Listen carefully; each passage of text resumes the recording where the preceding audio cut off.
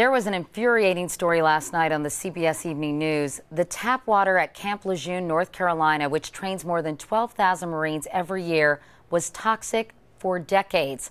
Now, 850 residents are suing the U.S. government because many of them have gotten sick and even died.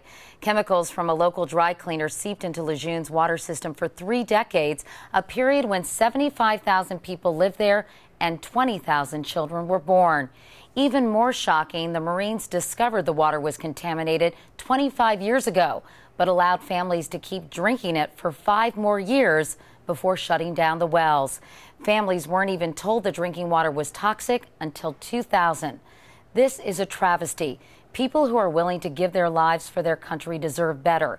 At the very least, they should be guaranteed a certain quality of life that includes safe drinking water. That's a page from my notebook. I'm Couric, CBS News.